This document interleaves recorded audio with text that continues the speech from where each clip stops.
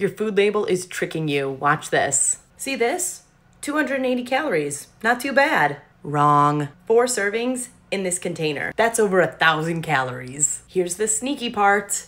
All the yellow is 1 serving. When looking at a nutrition label, a general guide is 5% is low and 20% is high for this purple area. More sneaky parts. Times this purple area by 4 because there's 4 servings in this container. Let's take a look at fat. Instead of 12% of your daily value, you're getting that times 4, 48%. That's about half your daily intake of fat. Instead of 9 grams, you're actually getting 36 grams of fat in this meal. A big one to look at here is sodium. This is 850 milligrams, but if you times that by 4, you're actually getting a whopping 3,400 milligrams of sodium. Just for reference, the recommendation is 2,300 milligrams of sodium a day.